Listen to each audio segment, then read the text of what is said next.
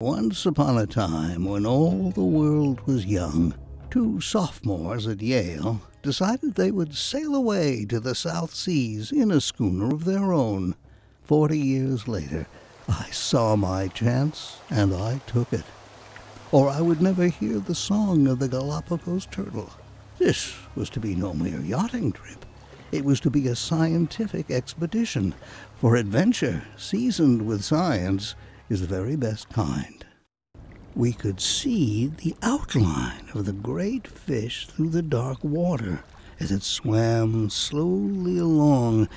It was like a barn door just under the surface, a big barn door, or more exactly like a slightly warped square with only 3 corners, the fourth cut off to make room for the cavernous mouth with its 2 arm-like feeders.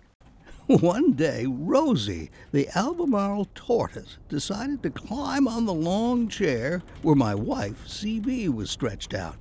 Twice, the captain and I pulled her off. The third time, Rosie crawled right into C.B.'s lap. 154 pounds of hard-shell turtle is a lapful for any lady. The albatross rookery of Hood Island came into sight.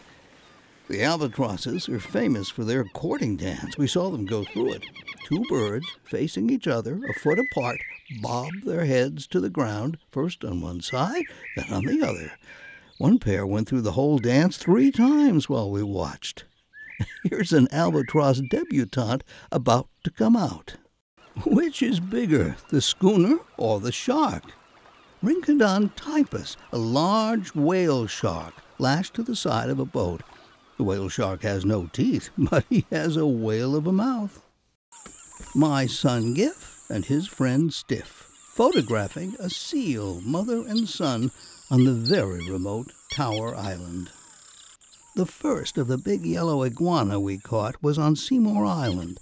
The moment I grabbed the tail, the iguana, which turned out to be 44 inches in length, made a dash at me. But having the tail in my possession, I was the master of the situation. During the proceeding, he tried to bite me repeatedly. A puff of wind came around Barrington Island and swung the vessel starboard, and then the smash followed. At daylight, we went to work on the steering gear. The wheel box was taken in pieces. We were 920 miles from Balboa. To make that trip, even in these peaceful seas under our own power, involved a certain risk. So we decided to take the chance.